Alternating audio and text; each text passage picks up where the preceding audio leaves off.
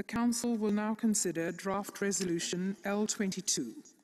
entitled Promoting Mutually Beneficial Cooperation in the Field of Human Rights. 这次疫情再次表明，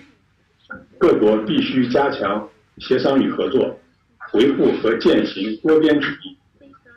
以有效应对全球性挑战，促进和平与发展，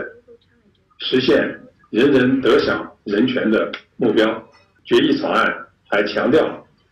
要积极开展国际合作，有效应对新冠肺炎疫情，确保发展中国家能够获得负担得起的疫苗。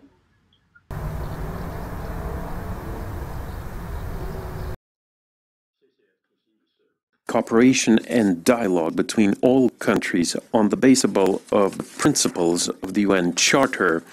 are the sole guarantee for the promotion and effective protection of human rights. Cuba supports the draft resolution and would like to invite all member states to join in the support for this very important initiative.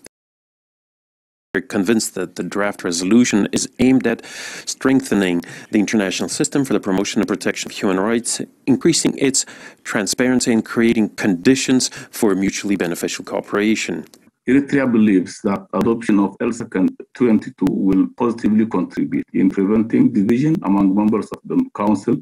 and helps the Council to avoid politicization and double standard and confrontation through building a viable atmosphere of dialogue and cooperation.